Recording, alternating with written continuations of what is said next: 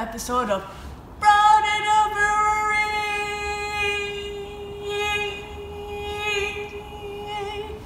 Alright, so we're in Brass Works in Waterbury, my hometown, and I came here. Look at the vibe.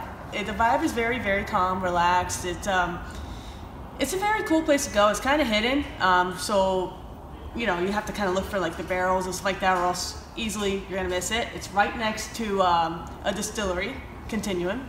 Hope I said it properly.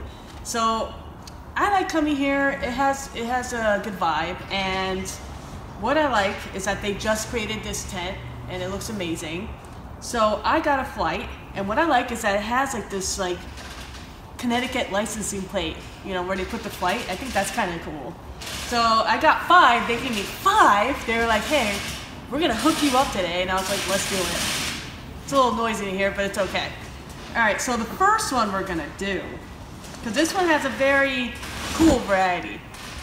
So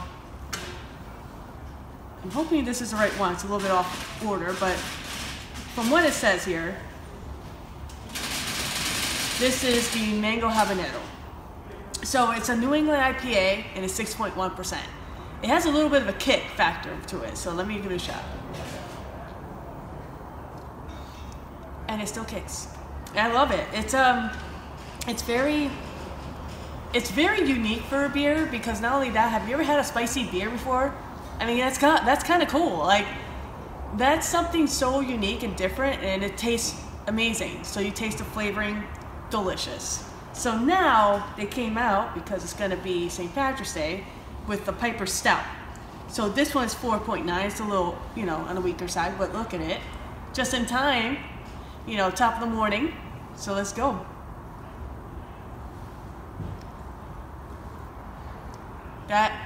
I love the flavoring in this, and usually with stouts they end up tasting, similar, but this is, it's very good. It's creamy, and it's not strong, it's not too alcoholic, but it reminds me of a smoother Guinness, which is really good. All right, so this next one is my favorite. I order it every time. It's the Coconut Porter. So it's 5.5%, and I am a huge fan of this beer. It's still just as good as it ever was, and it will always be good until the end of time, and I can't wait to have this until the end of time. Thank you.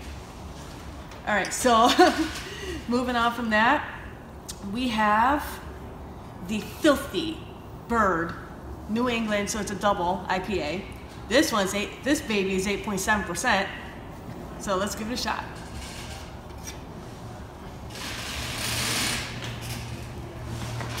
Tastes filthy, all right. It's for double IPA. That one's dangerous because it's very smooth, and you can have a bunch of that and you'll be out. It's kind of but it's very, very smooth. I like that, and doesn't have like that bitter taste that a lot of IPAs have. I like that there's no aftertaste involved. So the final one that we're tasting, it's called the Banana Anniversary Ale. So it's 6.6%. Look at that. It's like, I think we're having a little bit of a windy problem here, but look at this. It tastes like banana bread. It's awesome. This one's very good. I love this place. I like coming here. I think a lot of people should come here because it's very, very good. Out of all the places I've been to, this is one of my favorites, definitely top 5. So I'm gonna give this an A-, and I suggest that you like, follow, subscribe. I'm on Instagram, I'm on YouTube, just Brought in the Brewery. And anybody who has questions or any comments, feel free to let me know, even good or bad. I'll still read it and probably laugh at it or cry. Don't make me cry. But either way, I love this place, and I suggest everybody to come visit it. So yeah, A-. This place rules my socks. So, brought up.